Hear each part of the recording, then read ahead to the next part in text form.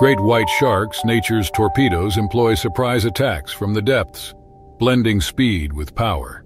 Their bites at humans, often mistaken identity, reflect curiosity rather than aggression, making actual attacks rare. These stories of encounters highlight the unlikely yet impactful nibbles from these misunderstood giants. In the year 1997, along the serene yet deceptive coastline of South Africa, an extraordinary and formidable presence cast a shadow over the celebrated marine beauty of the region. An immense great white shark, known for its rare size and unusual aggression, patrolled the waters, turning into a feared figure among those who navigated these seas. This creature, notable for its extraordinary size and unusual aggression, was a legend among the local seafarers, casting a shadow of fear over the otherwise peaceful waters. In the small, charming coastal town of Hermanus, renowned for its whale-watching and vibrant fishing community, the crew of the fishing vessel Serenity's Edge prepared for their daily sojourn into the sea. The ship's captain, the seasoned Jacobus van der Merwe, dismissed the tales of the monstrous shark as mere folklore designed to intimidate inexperienced sailors. He was joined by his trustworthy first mate Liam Botha, the ingenious engineer Siphon Kosi, and the eager deckhand Peter Gronewald. Each man, armed with his unique talents and motivations, was ready to brave the unpredictable sea. They embarked at dawn, with the sky painted in hues of orange and pink, signaling the hope of a prosperous day ahead.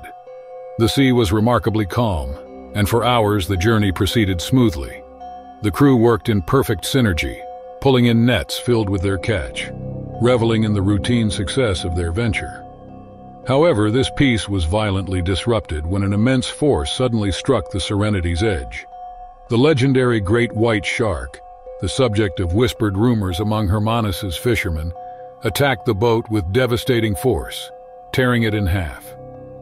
The sea became a whirlpool of chaos, filled with floating debris, equipment, and fish, as water flooded the gaping hole in the vessel's side. In the wake of the attack, the crew was seized by panic. Captain Jacobus, maintaining his composure, rallied his men, emphasizing the need for survival as their boat began to sink.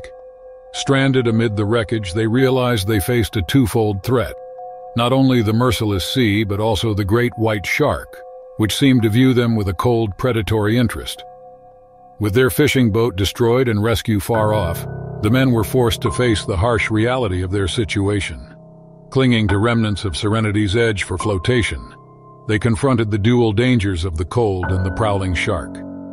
Jacobus encouraged his crew, stressing the importance of unity and calm in their dire situation.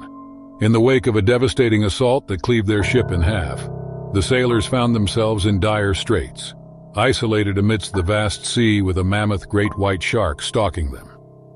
Initially overwhelmed by turmoil and dread, Captain Jacobus van der Merwe quickly understood that their chances of survival hinged on their ability to stay composed and formulate a cunning strategy to thwart the shark's encroachments and last until help could reach them. Realizing that being in the water heightened their risk, the first strategic move by the sailors was to limit their time submerged. They salvaged wreckage and debris from the Serenity's Edge, cobbling together an improvised raft to stay as out of the water as possible. This maneuver not only shielded them from the chill, but also lessened the odds of drawing the shark's gaze. Drawing from his deep-seated knowledge and experiences with sharks, Captain Jacobus advised his crew to eschew sudden or splashy movements which might lure the shark. They were to act with intention and silence, conserving energy and diminishing their footprint in the shark's realm. The crew resorted to a technique scarcely tried but often whispered among seafarers known as shark smudging. This entailed utilizing fish remnants from their previous catch scattered in the debris to concoct a thin trail of scent leading away from their raft. The aim was to baffle the shark's olfactory senses and divert it from them, securing precious time and distance. To ensure unity, they fastened themselves to the raft and one another with ropes found in the ship's remnants. This practice not only kept them from being separated, but also presented a collective bulk that might appear more intimidating to the shark, potentially dissuading it from striking. During the night, they took turns on the lookout, mindful of the fact that sharks tend to be more aggressive during twilight and dawn. The lookouts would softly tap the water's surface with debris, generating vibrations intended to keep the shark at bay, predicated on the belief that sharks could be wary of consistent and unfamiliar disturbances. As the temperature dropped, they drew close for warmth, repurposing any materials at hand for insulation. This was crucial for fending off the cold and for keeping their spirits and alertness high, essential when their defense strategies needed swift execution. To fend off despair and maintain a hopeful outlook, they exchanged tales of their personal lives, concentrating on uplifting narratives and the anticipation of rescue. This psychological approach was pivotal for managing their fears and sustaining a mindset geared toward survival, vital for overcoming the psychological hurdles posed by their plight. With the break of day, when glimpses of the shark's outline became sporadic, the crew undertook a daring yet measured gambit. They used a shiny piece of debris to cast abrupt beams of light, aiming to bewilder and disorient the shark. This innovative tactic, predicated on the hypothesis that sudden stimuli can deter sharks, granted them brief intervals to regroup and strategize. Understanding the necessity of signaling for assistance, they crafted a signal for distress using vibrantly colored garments and reflective items. By affixing these to the raft's highest point, they enhanced their visibility to passing vessels and aircraft. In an ultimate display of resourcefulness, they converted the battery from the boat's emergency beacon, salvaged from the ruins, into a primitive spark creator. This enabled them to light a small fire on a metal platform, sending smoke signals by day and serving as a beacon by night. Their collective endeavors, spanning the physical, mental, and emotional realms, wove a fabric of camaraderie that stood as their paramount asset. Each strategy, from the pragmatic to the psychological, was bolstered by a mutual resolve to survive and a profound grasp of the adversities they confronted, not solely from the shark but from the ocean's vast expanse. The arrival of the rescue helicopter on the horizon was not merely a sign of their physical endurance, but a tribute to their indomitable spirit, strategic wisdom, and steadfast desire to prevail. The saga of the Serenity's Edge crew emerged as a stirring narrative of human creativity and tenacity against one of nature's most fearsome creatures. Following their rescue, the individuals saved from Serenity's Edge were immediately engulfed in a storm of healthcare services, marked by both a sense of urgency and a detailed focus on their specific needs. As soon as they were on board the rescue helicopter, a specialized medical team leaped into action, providing first aid that was both groundbreaking and highly effective. This initial treatment merged age-old medical insights with the latest advancements, aiming to stabilize their conditions amid the noise of the helicopter blades. They were swaddled in sophisticated thermal blankets, combining reflective materials with low-power electric heating, carefully restoring their body temperatures to normal to counteract the hypothermia that had trapped them with its cold, unseen grip. To address dehydration and imbalances in electrolytes, IV fluids, heated to just the right temperature, were given alongside immediate, reassuring psychological support to soothe their shaken spirits. Upon landing, the rescued crew was rapidly transported to a medical facility, where a team with varied specialties but a singular focus awaited. There, the healthcare provided went beyond the standard. Wounds were treated with dressings infused with nanotechnology to speed up healing and fend off infections, taking advantage of the body's natural healing processes while protecting against external dangers. For those with more serious cuts or injuries, an innovative method using a biodegradable adhesive hydrogel was used, closing wounds accurately and fostering tissue growth without stitches. The mental health support was just as pioneering. The individuals were introduced to a virtual reality therapy regimen crafted to help them navigate their traumatic experiences in a supportive, regulated setting. This personalized program used immersive environments to assist them in working through their trauma, fostering mental toughness and healing. Throughout their healing journey, the Serenity's Edge crew members were treated not merely as patients, but as trailblazers in the realm of trauma recovery, benefiting from a mix of empathy, innovation, and scientific knowledge. This strategy not only tackled their immediate physical and psychological injuries, but also established a solid foundation for a thorough recovery of both mind and body. Their rescue signaled not the conclusion of their harrowing experience, but the start of their path to wellness, steered by some of the most sophisticated healthcare methodologies available. The tale of the Serenity's Edge crew's survival against a colossal shark captivated the nation, becoming a symbol of human endurance and the unpredictable might of nature. For Jacobus, Liam, Sifo, and Peter, this ordeal was a pivotal moment. This trial forged an unbreakable bond among them. The rogue Great White, the catalyst of their near demise, remained at large, its myth only amplified with each retelling. This event underscored the profound mysteries and hazards lurking in the ocean's depths, demanding respect and invoking fear in those brave enough to traverse its waters. In the large expanse of the Pacific Ocean, a remote and unspoiled haven lay hidden, far removed from any trace of human touch. It was a realm of both refuge and confinement.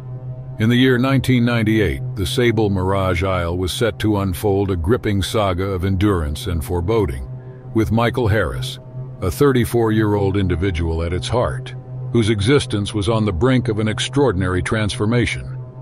Michael Harris could hardly grasp the sequence of events that had led to his current predicament, lying breathless on the virgin sands of a forsaken tropical isle.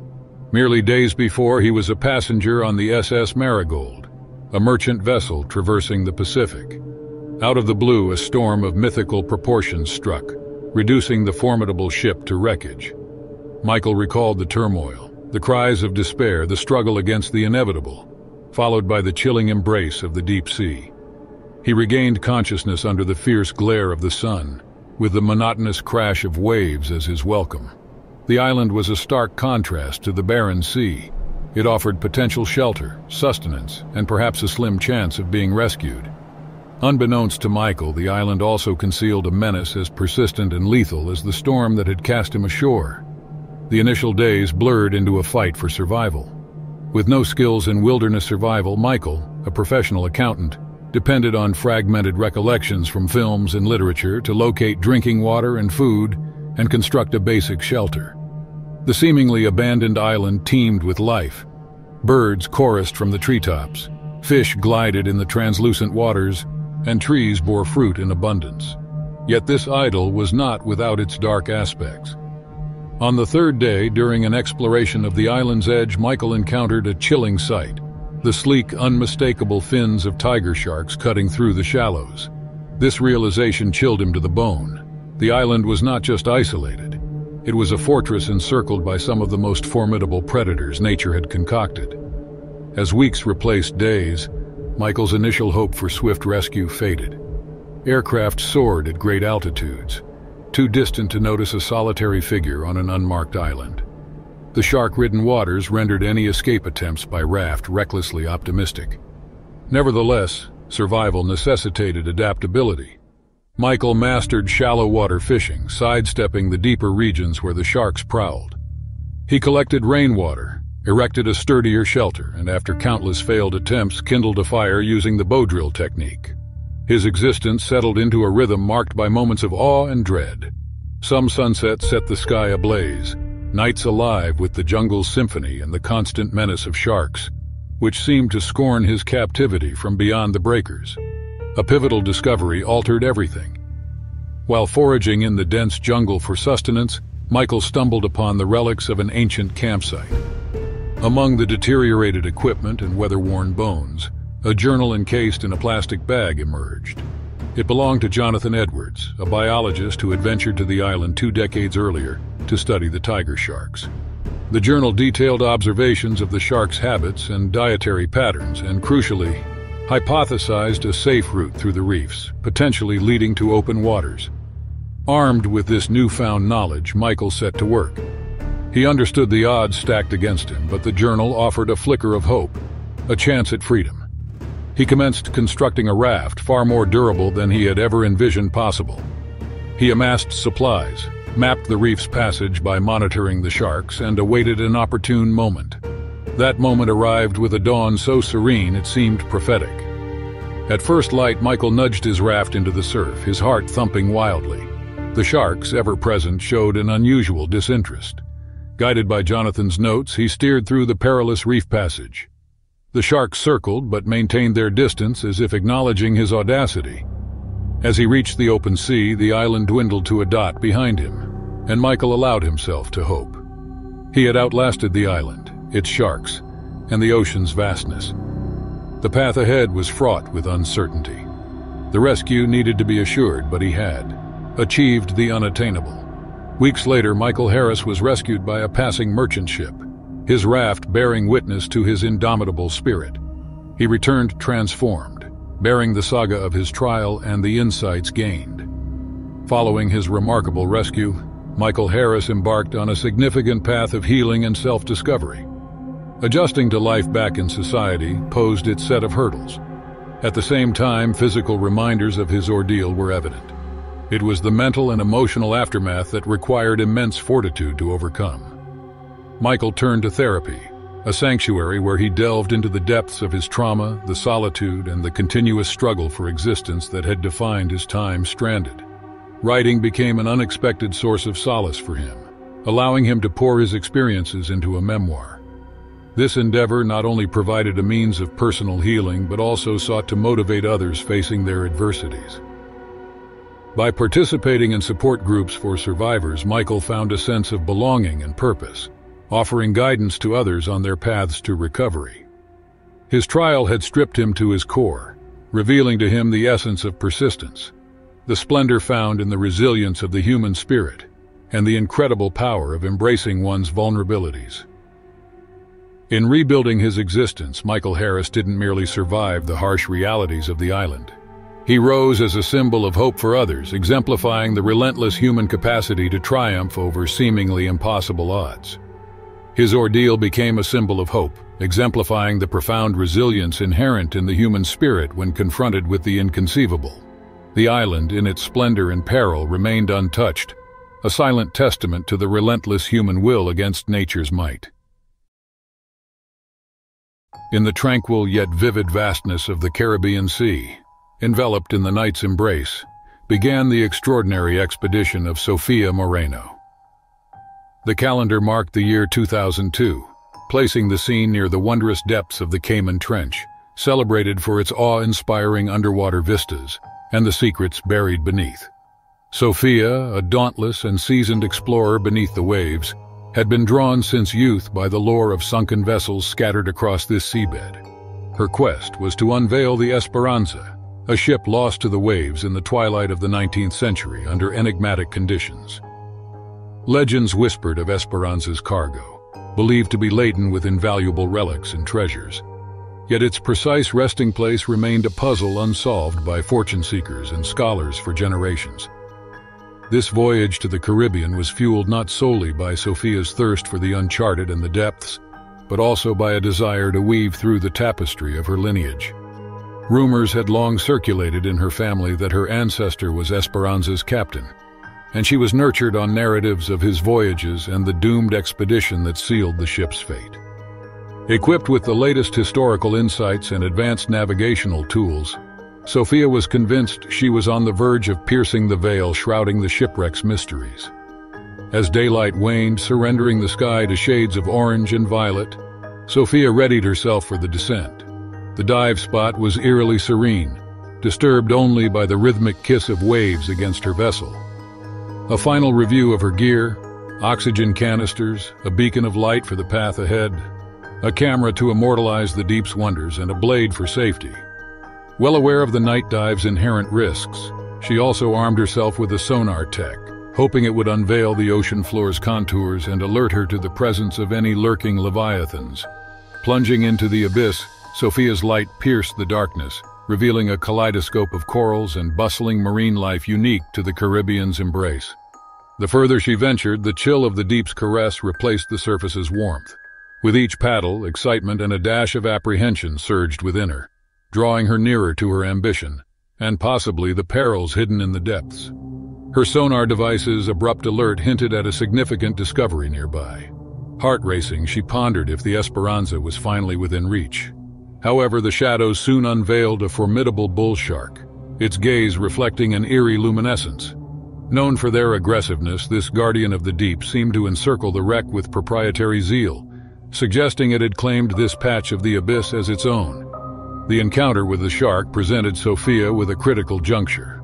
With her oxygen dwindling and the path to the Esperanza obstructed by one of the ocean's fiercest predators, the darkness seemed to grow denser, amplifying her isolation. Yet retreating was a choice Sophia refused to entertain. The drive to explore Esperanza and honor her forebears' memory steeled her resolve. In the dim ocean depths, Sophia's continued existence hinged on her ability to blend into the environment and her deep insight into the behaviors of sea creatures. Faced with a circling bull shark, she remembered that sharks were often less likely to notice prey that remained calm and quiet. Sophia made sure to limit her movements, controlling her breathing to reduce bubble production, a key indicator of her location. She skillfully used the sunken ship as a natural shield, moving through its remains to disrupt her outline against the vast openness of the sea. By positioning herself in a way that any scent she might emit was carried away from the shark by the current, she became harder to detect. This approach, along with her cautious and measured actions, decreased her chances of being seen as potential prey. After a few nerve-wracking moments watching the shark survey the edges of the wreck, the creature eventually seemed to lose interest in Sophia's area, possibly detecting no clear prey or being lured away by another distraction. The formidable sea predator quietly moved off into the gloom, leaving Sophia to continue her underwater journey, her pulse racing from the thrill of having cleverly avoided an encounter with one of the sea's most impressive predators. In her delicate dance through the deep, Sophia's reverence for the oceanic realm and its denizens guided her every maneuver. She treaded these waters not as a conqueror but as a humble visitor, captivated by its splendor even amidst danger. The bull shark, in its grandeur, was woven into the fabric of her tale, a living symbol of the fine line that adventurers walk between discovery and jeopardy. Upon finally beholding the Esperanza, its form shrouded in coral and teeming with life, Sophia's heart swelled with achievement. She meticulously documented the wreck, gathering evidence that would later validate the ship's identity and chronicle. Her mission was a success, but the encounter with the bull shark lingered prominently in her mind, a stark reminder of adventure's dual-edged nature. Rising to the surface as dawn's first light reclaimed the sky, Sophia was transformed by her expedition, enriched by the tangible and intangible treasures she had unearthed. This journey deepened her bond with the mysteries of the sea, and she knew the tale of her brush with the bull shark would be recounted for years, a narrative of respect, fear, and an indomitable spirit's quest into the unknown. In the stark and boundless waters of the Arctic, close to the shores of Greenland, it was the year 2015. The exploration ship, known as the Aurora Borealis, was a fortress designed to breach the ice-filled seas, sheltering a group of devoted scientists. This group, under the guidance of Dr. Alexander Hart, embarked on a journey to scrutinize the impact of climate alteration on the fragile ecosystem of the Arctic. Alongside Alexander was the marine expert Dr. Sophia Morales, the climate specialist Dr. Ethan Wright, and a team of proficient sailors and research aides. This vessel, the Aurora Borealis, had transformed into their sanctuary and study hub, outfitted with state-of-the-art apparatus to track environmental shifts and aquatic life. Yet as they delved deeper into the icy solitude, they unknowingly trespassed into the realm of a being as venerable as the ice itself, a colossal Greenland shark. The Greenland territory at the junction of the Arctic and Atlantic Oceans was a realm of stark contrasts. Its expansive ice fields and the surrounding cold waters were as magnificent as they were ruthless.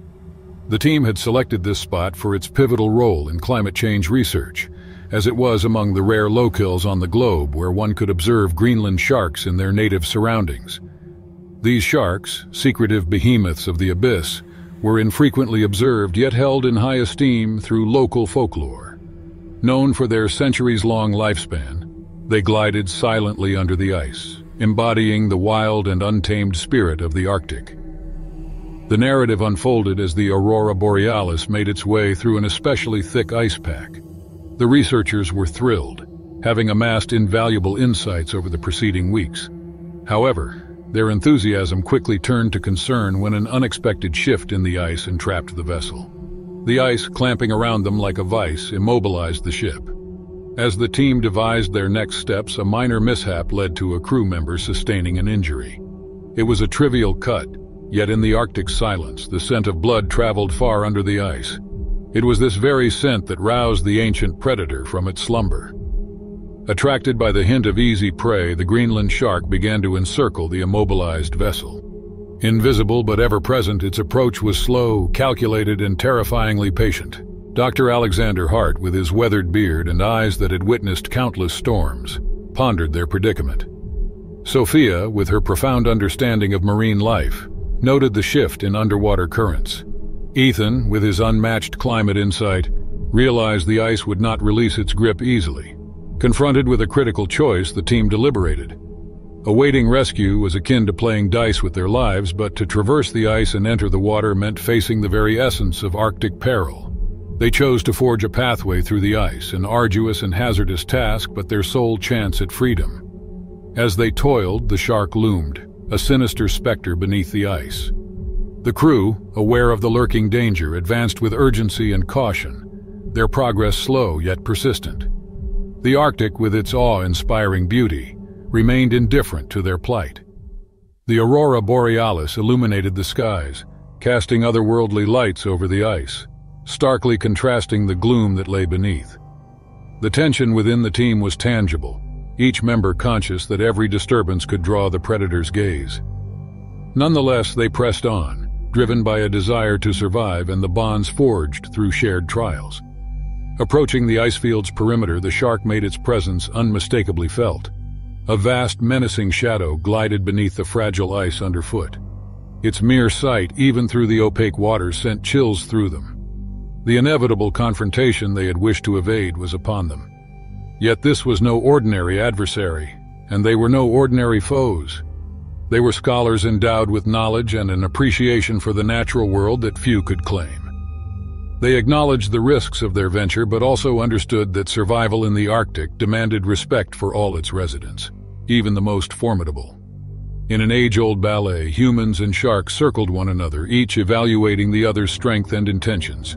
The researchers, leveraging their grasp of marine behaviors, sought to dissuade the shark, generating vibrations in the water that mimicked those of a larger predator as daylight faded into the Arctic night's perpetual twilight. The researchers, having navigated the shifting ice with great effort, were physically and mentally exhausted. Their survival tactics, while successful, exacted a toll. Dr. Alexander Hart, who had steered the team with unwavering composure, endured frostbite on his hands, a direct consequence of handling ropes and tools in sub-zero temperatures, and his gloves were compromised during the intensive labor. Sophia Morales exhibited bruises and a significant laceration on her leg, evidence of a dangerous slip on the ice while transporting scientific gear across the treacherous surface. Ethan Wright, in his attempt to generate noise diversions for the shark, inadvertently lured a seal, resulting in a frantic episode that left him with a sprained ankle and several abrasions. Their strategy afforded them critical time, enabling them to reach a more stable ice flow. From this point, they signaled for assistance, their distress flares cutting through the twilight. Rescue arrived as the ice shifted once more, this time creating a passage for the aurora borealis. The researchers were salvaged, their mission was incomplete, but their lives were preserved. The shark, its curiosity quenched, vanished into the depths, leaving behind a narrative that would echo through the ages. Despite their injuries, the team's morale was uplifted by the arrival of the rescue helicopters, their rotors a comforting sound amidst the Arctic's quietude. The rescuers, adept in polar operations, promptly evaluated the situation and administered first aid. They employed stretchers for those incapacitated, ensuring everyone's safe transfer to the helicopters. When they came back, the researchers received medical attention commensurate with the severity of their injuries. Alexander's frostbite was treated with debridement, luckily without long-term repercussions. Sophia's wound needed suturing and vigilant infection prevention, a frequent hazard in polar settings. Ethan's ankle, though sprained, was not fractured as initially feared, and he was advised to rest and rehabilitation for a complete recovery. The physical recovery was merely one facet of their ordeal. The psychological aftermath of their encounter with the Greenland shark, their survival struggle in one of Earth's most relentless environments, and the acknowledgement of their frailty left indelible marks on each of them. Yet it also cemented a bond stronger than the ice that had trapped them. In the weeks and months that followed, they leaned on each other through the recovery process, exchanging their stories and the wisdom gained. Reflecting on their ordeal, the team recognized a profound lesson beyond their scientific pursuits. the formidable force of nature and the fragile equilibrium that governs life in the Arctic. Their experience not only tested their physical endurance but also intensified their commitment to protecting these remote and vulnerable ecosystems. Dr. Alexander Hart, Dr. Sophia Morales, and Dr. Ethan Wright returned to their respective disciplines with a refreshed sense of purpose. Their brush with the Greenland shark reinforced the need for respect and caution in human engagements with the natural realm. Their Arctic escapade became a testament to the challenges faced by explorers of the unknown, a reminder of the simultaneous beauty and peril inherent in the natural world. As the Aurora Borealis departed from Greenland's shores, its crew cast a final glance at the ice, aware they had left behind a piece of themselves, interwoven with the timeless epic of the Arctic. The year was 2013, and amidst the boundless expanse of the Indian Ocean, there existed a marvel unrealized by civilization, a coral sanctuary of unparalleled grandeur. Termed Serenity's Cradle by the indigenous populace, this underwater was pulsated with life, a symphony of hues dancing beneath the azure canopy. Yet beneath this tranquil facade, a saga of endurance was etched into the annals of those daring enough to delve into its recesses. Here was Alexandra, Alex Jennings, a youthful marine scholar consumed by an insatiable ardor for the wonders of the deep. Serenity's Cradle beckoned her with a siren call, presenting an opportunity to unravel the wondrous dance of climate change upon coral reefs. Armed with her scientific apparatus, Alex plunged into the heart of the reef, oblivious to the ordeal that awaited her, one that would test her mettle beyond the realms of academia. As the sun's golden tendrils caressed the reef, Alex found herself trapped by the aquatic spectacle. Shoals of iridescent fish moved around her, their chromatic scales reflecting the sun's radiance. She marveled at the coral's vibrancy, a testament to vitality yet also a sad harbinger of the delicate equilibrium within these aqueous realms. Yet tranquility swiftly transmuted into turmoil. A cohort of reef sharks drawn by unseen currents descended upon Alex with predatory intent. In the labyrinthine confines of the reef, escape routes dwindled, and her erstwhile fascination metamorphosed into dread.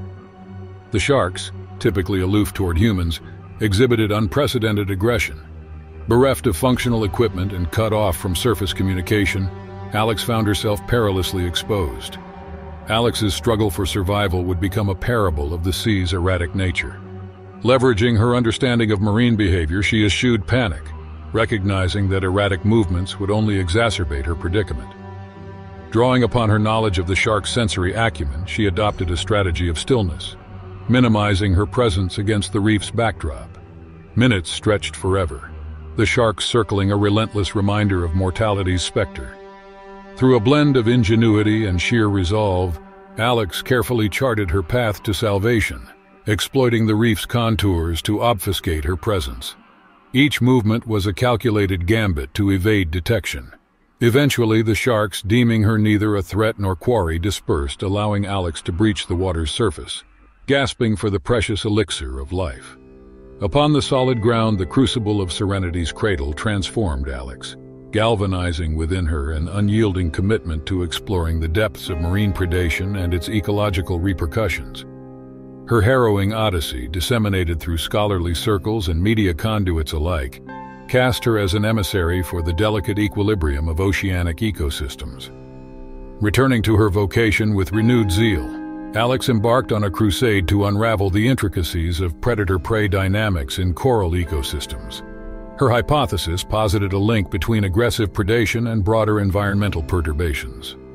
Her scholarly endeavors garnered global acclaim, fostering support for a sweeping inquiry into the plight of imperiled coral bastions worldwide. Simultaneously, Alex emerged as an ardent advocate for oceanic conservation, her voice resonating across international forums and documentary platforms. Her message was unmistakable. The ocean's splendor veils a world imperiled, its denizens motivated by survival rather than hostility. Time marched inexorably onward, and Alex's contributions to marine scholarship earned her laurels aplenty. Yet the specter of Serenity's Cradle lingered in her consciousness, a tableau of triumph amidst tribulation awaiting resolution. Fueled by an indomitable spirit and an imperative need for closure, Alex orchestrated a return to the Indian Ocean's depths. This time, she went in the company of seasoned divers and scholars, each a luminary in their respective fields. Their mission transcended mere inquiry. It sought to encapsulate the majesty and fragility of the reef, kindling a global outcry against climate-induced perils.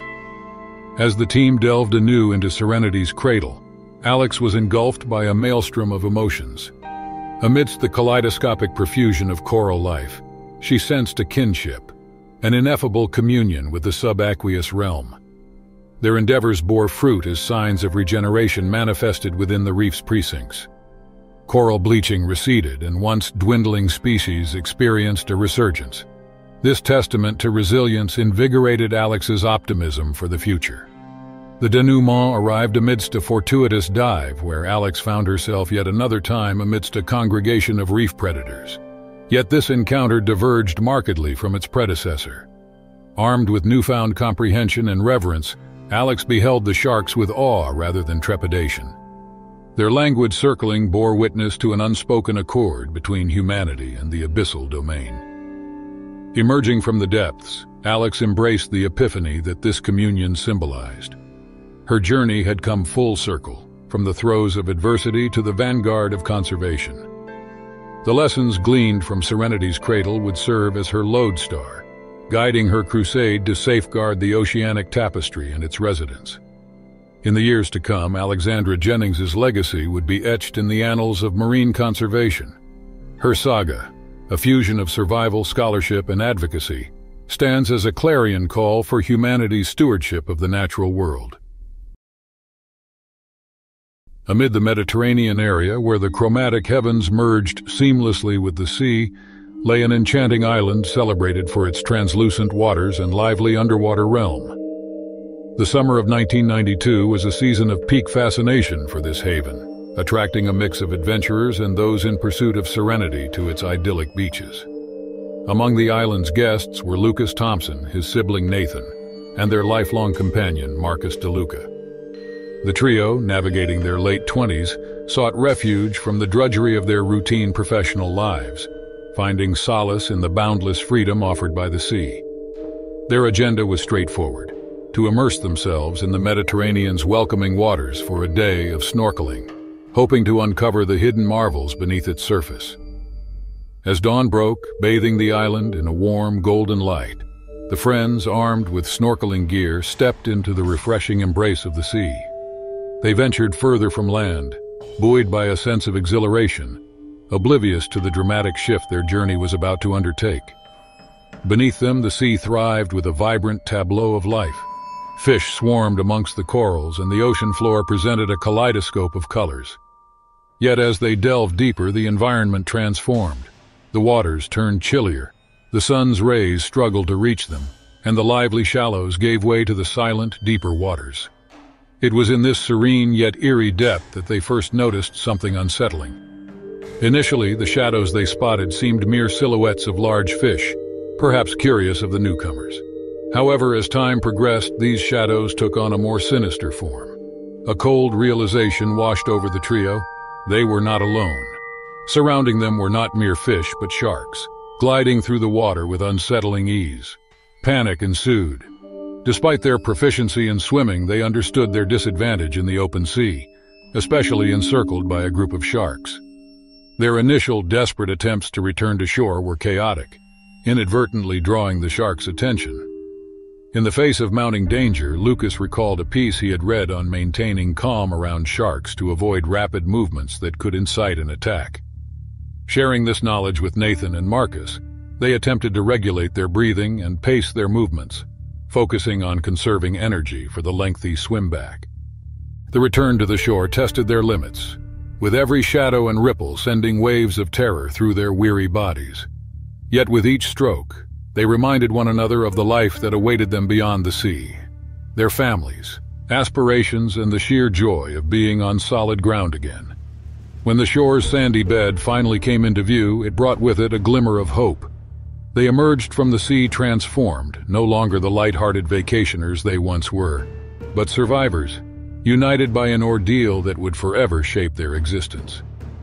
In an astounding turn of events, the group of three had emerged from their dire predicament without a mark on them. Their careful strategy and unwavering determination to survive played a crucial role in their safe passage through dangerous waters and encircling threats. This escape, untouched and intact, not only intensified their survival narrative, but also shed light on the exceptional conditions under which they maintained their calm and unity. The fact that they came out physically unharmed from such a hazardous scenario brought an element of wonder to their remarkable tale, further strengthening their connection and deepening their reverence for the ocean's formidable powers. Their return, unscathed, stood as a symbol of their endurance and a glimmer of hope, illustrating that even in the most dangerous moments, solidarity and tranquility can pave the way to extraordinary escapes. The shark encounter emerged as a defining episode in the lives of Lucas, Nathan, and Marcus. It reshaped them, instilling a profound appreciation for life's delicate nature and the depth of their friendship. Their story, shared among both islanders and visitors, served as a vivid reminder of the respect the sea commands, a narrative of exhilaration, fear, and ultimately victory, underscoring that even amidst life's most dangerous currents, the essence of humanity can endure. This ordeal in the Mediterranean remained an unforgettable chapter in their lives, recounted with a blend of dread and admiration. It stood as a narrative of perseverance against all odds, a celebration of friendship's lasting power, and the unpredictable interplay between humanity and the natural world. The sea, with all its splendor and perils, now occupies a sacred place in their hearts, a testament to the day they gazed into the abyss and emerged with their lives forever changed.